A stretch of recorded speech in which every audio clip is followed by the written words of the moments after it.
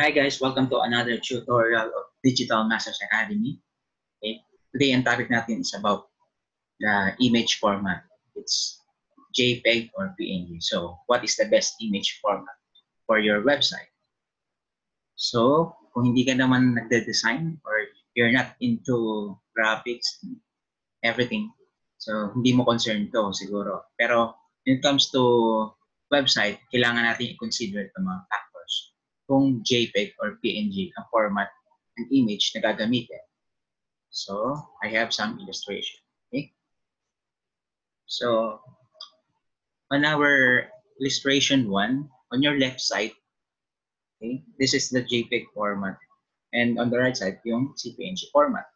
So, at the first look, hindi mo mapapansin yung kanilang pagkakaiba. But when you zoom in a little, so makikita mo, this PNG, medyo nag-scatter na yung pixel niya. Okay? Pero still, si JPEG, okay pa rin.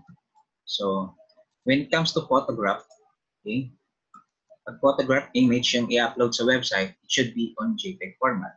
Okay?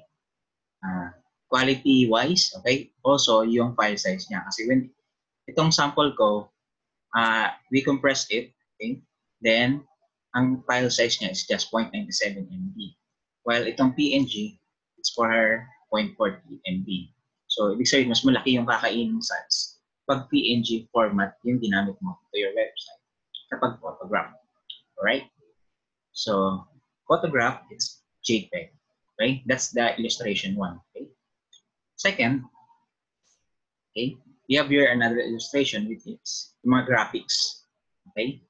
So, like nung first illustration, the first look, walang pagkakaiba si PNG and JPEG. Okay? Pero once na itabi natin si JPEG, PNG, okay, then zoom in tayo ng konti, makikita mo yung quality. No? Nadi-distort ng kaunti naman si JPEG. Okay? Nadi-distort ng konti. Wherein si JPEG, crisp pa rin yung kanyang yung mga edges. No? So, okay yung quality. When it comes to illustration, JPEG, PNG format. So, paano yung, para hindi ka ma-confuse, okay? Ito yung konting tip. Number 1, once na photograph yung i-upload mo, it should be JPEG format. Second, once it is illustration or screenshot, it should be saved as PNG. Okay? And third, you can save both format. No? Pero i-consider mo yung image quality and file size. No?